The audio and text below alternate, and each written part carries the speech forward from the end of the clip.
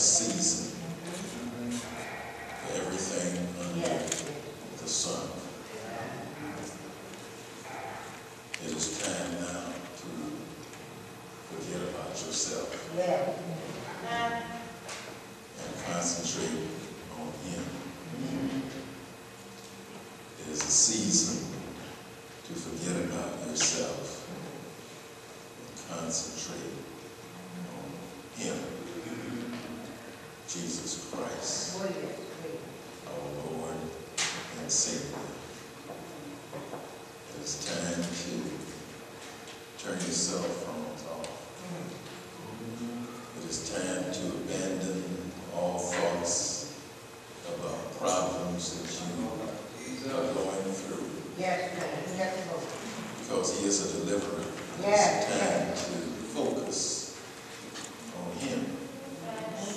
We came here today to worship Him in spirit and in truth. It is time to do that. It is time to listen as the Lord sends us a message from heaven. It is time for that. It is not time to take a nap. Not time to sleep or slumber. It is time to listen, to see what thus saith the Lord. God has a message for all of us, including the one that He's going to use to deliver the message. Many times you don't realize that the preached word is also for the preacher. Many times the preacher gets more out of the preached word than those that he is preaching to. Amen? We thank God for this day. This is Thanksgiving season. And some of you, once we announce the text and the subject, may be wondering why isn't Reverend preaching a Thanksgiving message today? The Lord didn't give me a Thanksgiving message to preach today. Guess what? He wants you to come out on Wednesday at 6 o'clock p.m. and listen to the Thanksgiving message that He's going to give to Reverend Smith to share with us. Amen? He wants me to let you know today that there is security. That you have security in the one whom you love and worship in spirit and in truth. Let us stand for the reading and hearing of the Word of God, coming from the 10th chapter of John, verses 27 through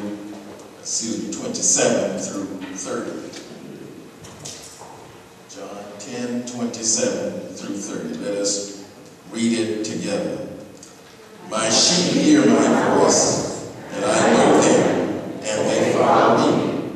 And I give unto them eternal life, and they shall never perish, neither shall any man pluck them out of my hand. My Father, which gave them me, is greater than all, and no man is able to pluck them out of my Father's hand. I and my Father are one. The Lord have a blessing to the reading and hearing of the words of the Lord.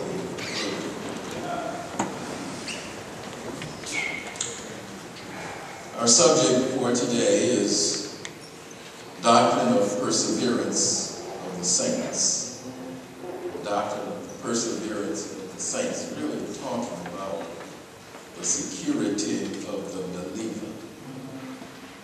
Once you take a step and accept Jesus Christ as your Lord and Savior from your heart, and you are baptized in the name of the Father, the Son, and the Holy Ghost, you have escaped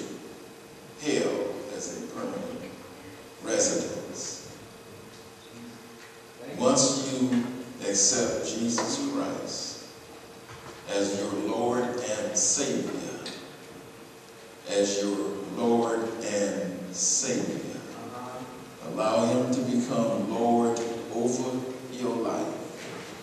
We know that Jesus said, all authority in heaven and in earth has been given unto me.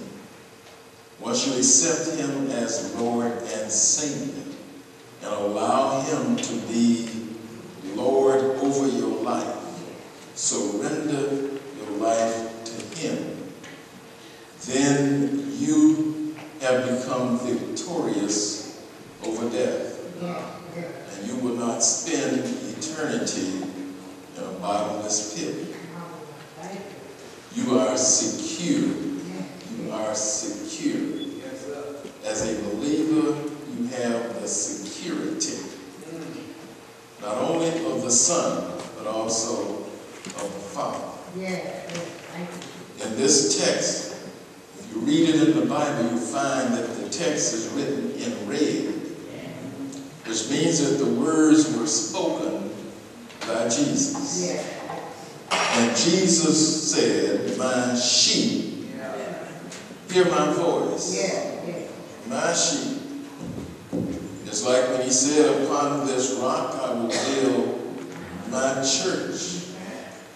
He's taken ownership of the church that he's going to build. And he said, my sheep, he's taking ownership of us if we accept him as our Lord.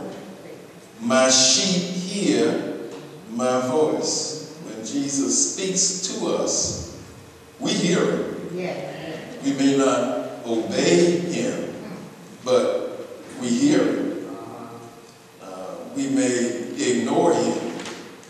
I don't know about you, but when I was growing up and my parents asked me to do something, usually the first thing I do is pretend that I didn't hear it.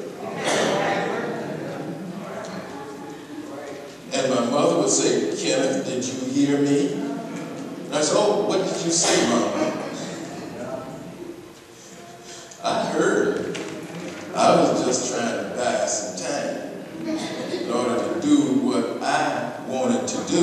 The best thing for me was to pretend, in order to avoid punishment, to pretend that I didn't hear her tell me to go in there and wash the dishes. Mama, when did you say that? I didn't hear you. Well, Jesus says, my sheep hear my voice. Says, and I know that. Mama knew who she was talking to. She had 20 kids, and out of the 20, she knew exactly which one she was talking to when she called my name and told me to go in the kitchen and wash the dishes. I acted as if I didn't hear it. Jesus said, and they followed me. My sheep, not only do they hear me, but when I tell them to do something, they do what I tell them to do. They follow me. And I give them eternal life. And they shall never, because of what I gave them, they have escaped the bottomless pit. They shall never perish. Now, here is why they shall never perish. Neither shall anyone snatch them out of my hand. You know, folk can come around and kidnap your kids. They can snatch them right out of your hand. You're walking in the mall and someone come by, snatch up your child and run off, and they're gone with your child. You may never see your child alive again. Jesus said, neither shall anyone snatch them out. That's security. I mean, that's, Jesus is talking about security, the security that we have once we accept him as Lord and Savior. My Father, who has given them to me. We are a gift from God to his Son. God gave us to his Son, Jesus Christ. And God is greater than all. He says, and no one is able to snatch them out of my Father's hand. So even, it's like double security. We have the security of the Son, and we have the security of the Father. It's like walking down the road, and Jesus is holding one of our hands, and God is holding the other. And nobody, nothing created by man, or atomic bomb, or nuclear bomb, is powerful enough to take us out of the hands of God or His Son. That's security that's promised to the believer. And then He says, I and my Father are one. The same power that my Father has to keep you, I have that same power to keep you. The doctrine of perseverance of the saints. When we accept the job, we want to know all of the benefits that are available for employees. What about job security? What are the conditions of employment? What about tenure? Who am I supposed to report to? Can I be fired for minor transgressions? Yes, we all want job security for life, and don't want anyone else hired by the company to come and take our positions with the company. Well, Article 15 of the Baptist Articles of Faith, or Doctrine of Perseverance, assures us that as saints of God, our positions are secure forever. Nothing is powerful enough to extract us from the hands of our Lord and Savior. In fact, the doctrine or the article states as follows, and I hope that they'll put it up on the screen. We believe that such only are real believers as endure unto the end, that their persevering attachment to Christ is a grand mark which distinguishes them from superficial professors, that a special providence watches over their welfare, and that they are kept by the power of God through faith unto eternal salvation.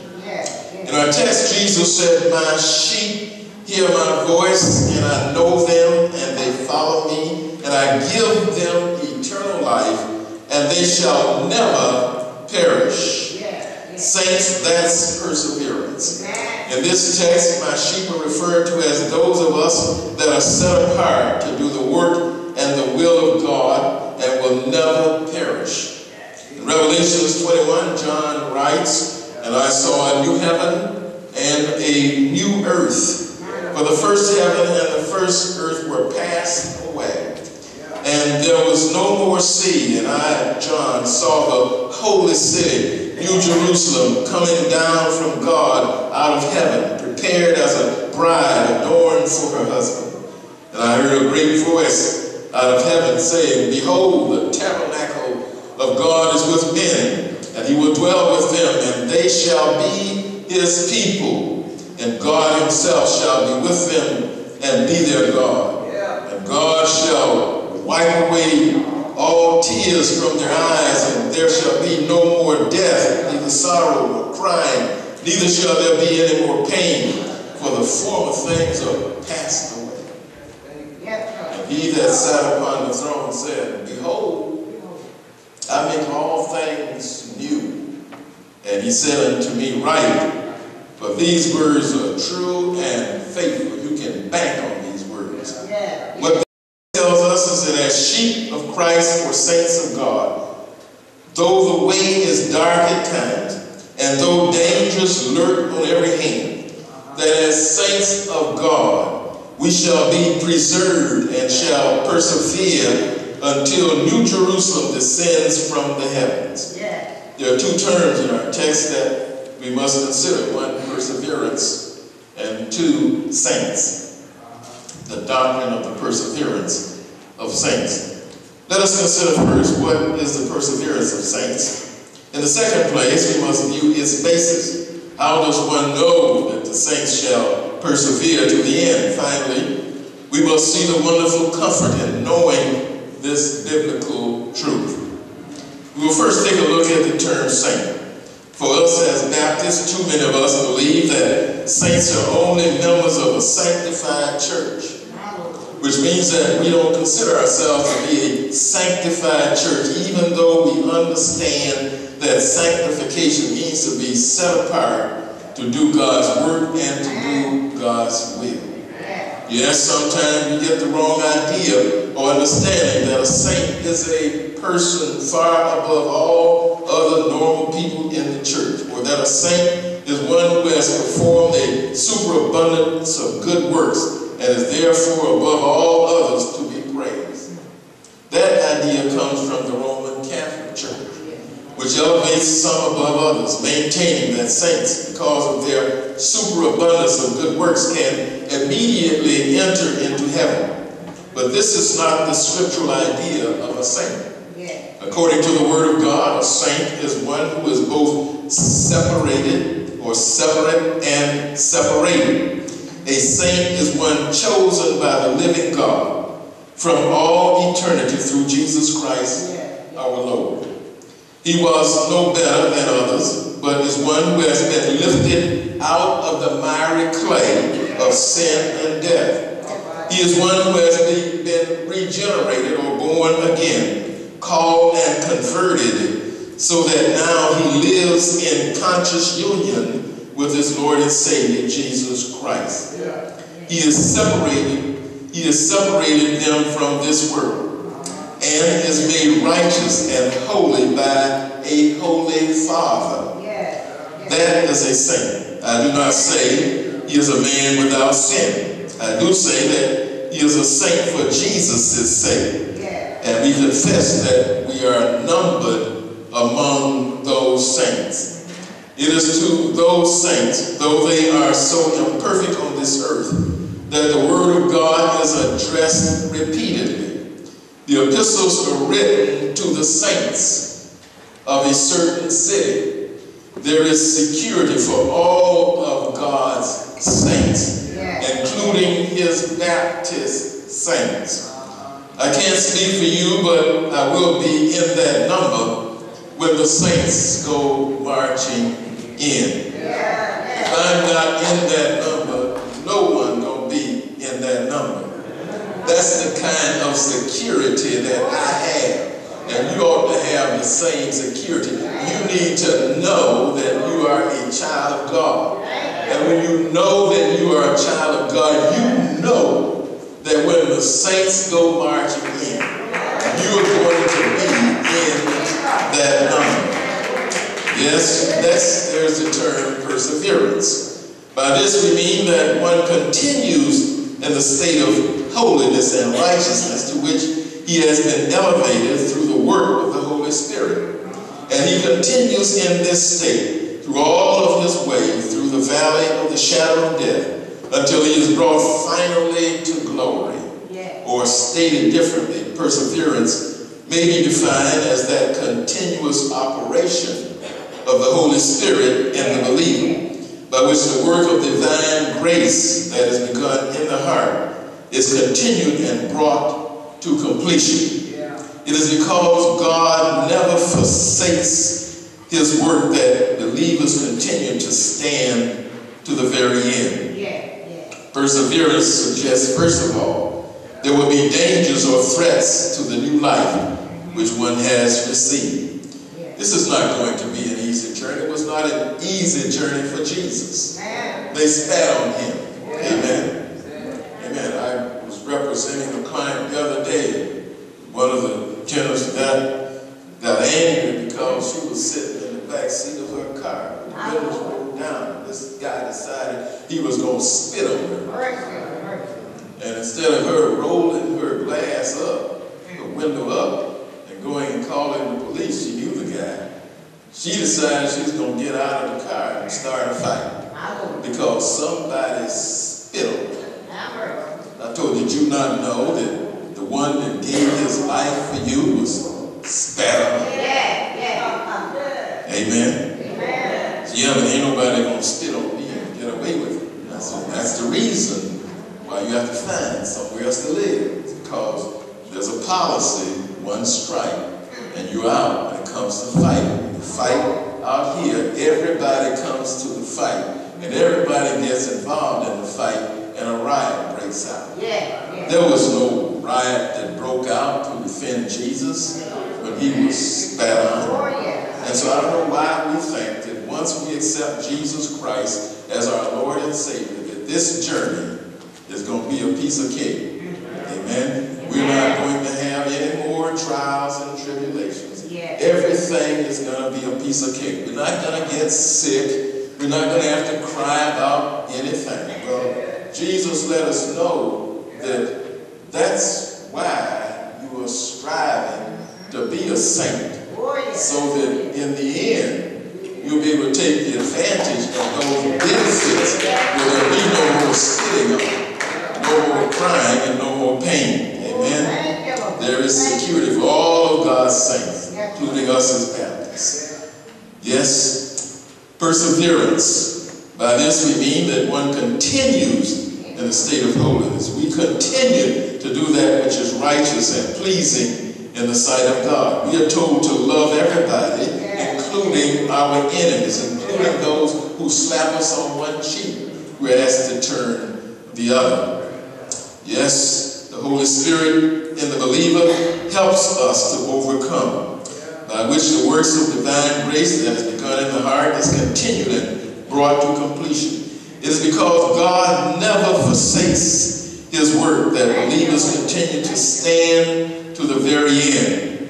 Perseverance suggests, first of all, there will be dangers or threats of new life, to the new life, which one has received. There is that which seeks to drag one down, to destroy us, and to take away that living faith which we confess in our words what Jesus is saying. The devil makes it absolutely clear that he came to kill. I came to kill. I came to maim, I came to devour, and I came to destroy the saints of God. I didn't come to make life easy for you. I came to make life as miserable for you as I could. And that's my job, and I'm going to do my job. Your job may be to try to escape me when I try to do these things to you, but my job is to inflict as much pain on you as I can. Now, Jesus came that you might have life, and you might have it more abundantly, but the devil don't want you to confuse my coming with your Savior's coming, because there's nothing you could ever do to please me. Now, even if you accept everything I throw at you, it's not going to please me, because then it just lets me know that I need to throw something more at you if I'm pleasing you. I didn't come to please you. But saints, I tell you that perseverance likewise implies that though the dangers are present on every hand, we walk safely and secure through them all until finally we receive exactly that glory which God has promised to us in Christ Jesus.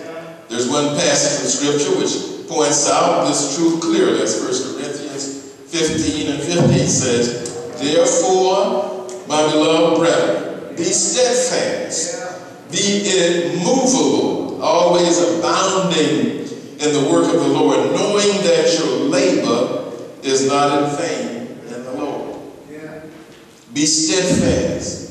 When Sunday morning rolls around, be steadfast in coming to the house of the Lord to worship him in spirit and in truth. Be immovable when the devil tries to push you off course and force you to go in a wrong direction and do things that's not pleasing in the sight of God. Always abounding in the work of the Lord. Always attending Sunday school so that you will know what the Word of God says and what the Lord wants you to do. Knowing that your labor, when you work to help somebody, it is not in vain in the Lord. He promised never to leave us nor to forsake us, so that when the ships of life seem to overtake us and the winds of discouragement seem to blow us off course, we can call upon him to still the tides of life and return the winds of destruction to a peaceful state. Knowing all this, we can answer the question raised by the Apostle Paul in the 8th chapter of Romans. Who shall separate us from the love of Christ? Shall tribulation or distress? How about persecution or famine or nakedness? How about the peril, or how about a sword? As it is written, for thy sake we are killed all the day long. We are counted as sheep for the slaughter. Nay, in all these things we are more than conquerors through him that loved us. For I am persuaded, Paul says, that neither death nor life, nor angels, nor principalities, nothing, cities and states and governments, nor powers, nor things present, nor things to come, nor height, nor depth, nor any other creature shall be able to separate us. To separate us, that sounds like security to me. Separate us from the love of God which is in Jesus Christ our Lord.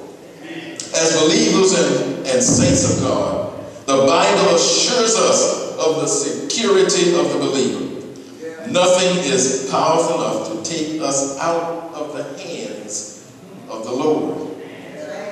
The doctrine of the perseverance of the saints does not maintain that all those who profess the Christian faith are certain of heaven. It is those saints who are set apart by the Spirit, who persevere to the end. We can't start out on this journey and then the next Sunday, well, I ain't going to church.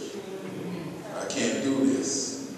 I ain't going to Sunday school. No, I don't need to go to Sunday school. I know it all.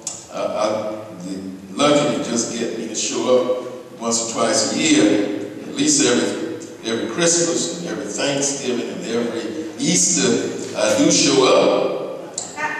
Well, what if God had that schedule with your life? What if God only showed up about 2 or 3 times in your life? What if Christ decided and God decided we're going to sleep sometime and we're going to slumber? We're not going to stay up 24/7 watching over these saints. What if God had that kind of faithfulness when it came to your life? Amen? Amen. It is believers, those who are given true living faith in Christ and are attached to the vine, who are secure and safe in him. In order to be secure and experience the security that God gives us through his Son, we must be attached to the vine.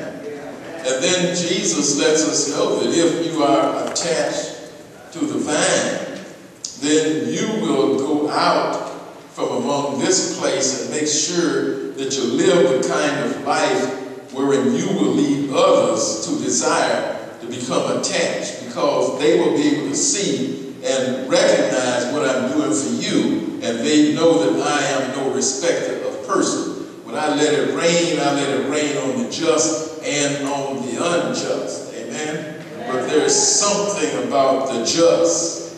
There's something about the just when it rains on us. We don't come out wet. Amen? When God allows it to rain on us, the water does not affect us as it does the unjust. Amen? We come out of it knowing that all things work together for good. This rain that fell on me, it just gave me the kind of spiritual bath that I needed anyway, in order to be able to handle the next cloud that falls my way. Amen. Those of us who believe in John 3:16 are guaranteed eternal life. For God so loved the world that he gave his only begotten Son, that whosoever believeth in him will not perish, but would have everlasting life. The gift of everlasting life is given to you the minute you demonstrate your faith and belief in the Son of God. You don't have to wait until the resurrection to receive the gift. You get the gift at the moment of your faith and belief in Jesus Christ. and you will not, you shall not perish. You have the security as a believer that God will never let you go. Guess what? If the devil could snatch you out of the hand of God, then who is more powerful, the devil or God? If the devil could pull you out of God's hand, then that means the devil is more powerful than God. And my Bible tells me that the devil acted like he had a little power when he was in heaven. And he got kicked out. And guess what's going to happen to you when you run around acting like you got more power than God? You're going to get kicked out. And you're going to join Satan in the bottomless pit, where there will be gnawing and gnashing of teeth. You think you can't sleep when somebody's snoring? Think about trying to sleep in hell, catch a nap in hell where everybody is gnawing and gnashing and the fire is turned up hotter than you've ever seen before. Many who profess to believe fall away, but they do not fall from grace, for they were never in grace. True believers do fall into temptation. However, they may commit grievous sin, but these sins do not cause them to lose their salvation or separate them from Christ. Christ died for our restoration. Yes, a restored relationship with the Father. They whom God hath accepted in his beloved Son, effectually called and sanctified by his Spirit, can neither totally nor finally fall away from the state of grace, but shall certainly persevere therein to the end, and be eternally saved. Now, this doesn't mean that because I'm saved, I can go out there and do anything I want to do, and God will forgive me. Paul says, God forbid. God forbid. God forbids that you try to do that and get away with it. Amen? If God has chosen men absolutely and unconditionally to eternal life, and if his Spirit effectively applies to them, the benefits of redemption, the inseparable conclusion is that these persons shall be saved once and forever. God's people are given eternal life the moment they believe, and they are kept by God's power through faith, and nothing can separate them from his love. As saints of God, we have been sealed with the Holy Spirit, who has been given as a guarantee of our salvation, and we are thus assured of an eternal inheritance. Perseverance of the saints is the biblical doctrine that God infallibly preserves in faith to all those he has given to his Son. John 6:37-40 also assures us that we as saints are never lost. The text says, all that the Father gives me will come to me, and the one who comes to me I will by no means cast out. For I have come down from heaven, not to do my own will, but the will of him who sent me. This is the will of the Father who sent me, that of all he has given me, I should lose nothing, but should raise it up at the last day. And this is the will of him who sent me, that everyone who sees the Son and believes in him may have everlasting life. And I will raise him up at the last day. Yes, these are words spoken by Christ himself, who maintains that none who are truly redeemed by him can be condemned for their sins or finally fall away from the faith. For as Apostle Paul states in Philippians 1:6, I am sure of this, that he who began a good work in you will bring its completion at the day of Jesus Christ. Again, our text, and don't forget it, my sheep hear my voice. And I know them, and they follow me. And I give them eternal life, and and they shall never. In your Bible, you can underline, circle, never. Never perish. Neither shall anyone snatch them out of my hand. Now, if the first is true, never perish, then you don't ever have to worry about anybody plucking you out. Doesn't mean the devil is not going to pluck at you. It doesn't mean because you have the security of God and have security of the Son that the devil is not going to try to pluck you out of their hand. But Jesus gives us the assurance that no matter how much plucking takes place, you shall not be plucked out of my hands or out of the Father's hand. I can't speak for you, but I am a saint of God because I believe in John 3:16. I am a saint of God because I have been to the river and I've been baptized. And my soul is converted. And I always feel all right. I may be sick sometimes, but my soul is converted. And I feel all right about my soul. I am a saint because I've already received the gift of eternal life. And I know that there's no way that I can lose the gift of eternal life. I am a saint because on Good Friday, while Jesus was hanging there on the cross, he said, Father, forgive Kenneth. I was part of them. Forgive them. I was part of that them. Forgive them, for they know not what they do. I am a saint of God because on Good Friday, Jesus died on the cross, gave up the ghost and said, Father, into my hands I commend my spirit. I'm commending it for Kenneth Gavin. I'm a saint because Jesus stayed in the grave for 3 days and 3 nights. You can claim the same. I'm claiming this for me. Y'all don't mind if I get selfish. Because if he died for me, then you ought to know that he died for you. If he arose for me, you ought to know and be able to proclaim that he arose for you too. I'm a saint because Jesus stayed in the grave. He stayed there for me for 3 days and nights. I am a saint of God because he arose early on Easter Sunday. He arose with all power in heaven and in earth. And whenever I want to tap into that power, if I need him for healing, if I need him for some bread on my table, I can just ask anything in his name. I can just knock and he's there to open the doors for me.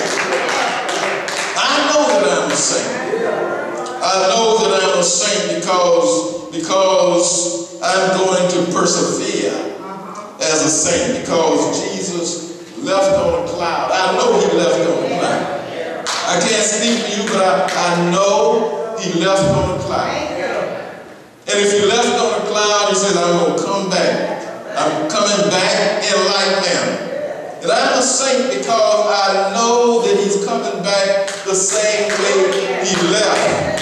And when he left, he said, I'm going to go away, Kenneth, and I'm going to prepare a place for you in my Father's house of many mansions. And I'm going to go and prepare a place for you. And I'm not going to just waste my time in my Father's house preparing a place for you that you will never be able to occupy. I'm going to come back and I'm going to receive you, Kenneth, unto myself, so that wherever I am, there ye may be also.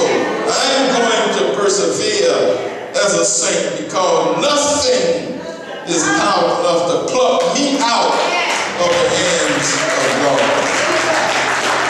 Nothing is powerful enough to pluck me out of the hands of Jesus Christ.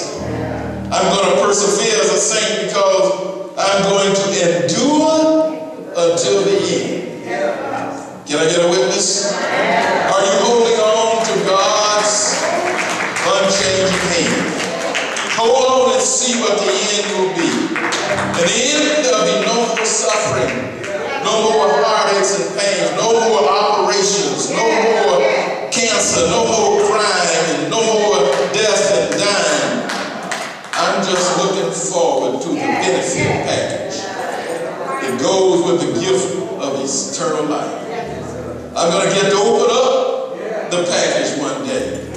And when I open up the gift of eternal life, I'll look inside and I'll see nothing but joy. When I open it up, I'll see nothing but peace, nothing but love, nothing but happiness. Everybody getting along with everybody. I'm looking forward. I'm looking forward to that day. There'll be nothing but peace, nothing but love, nothing but happiness.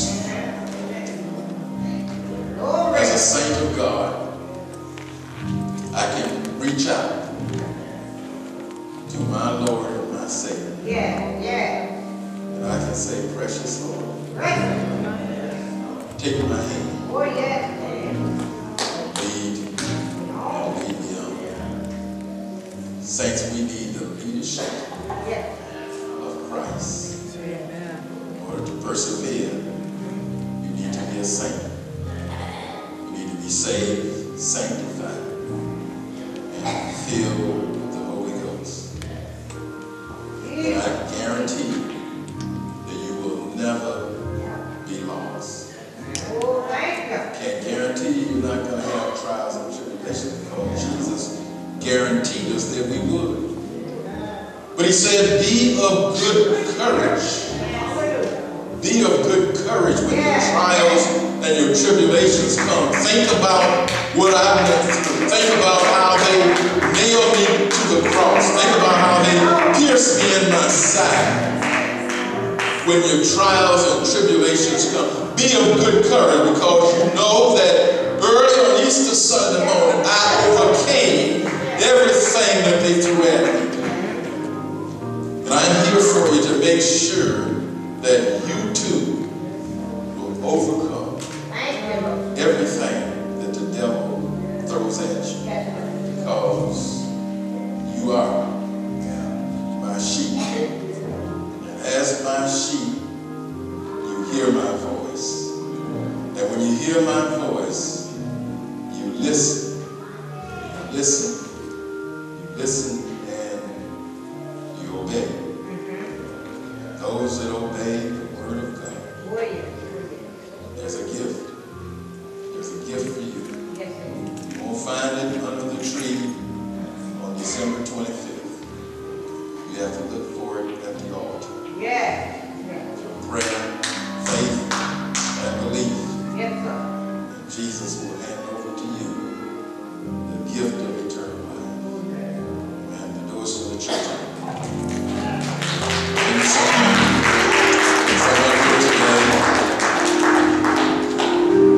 Looking for a church home.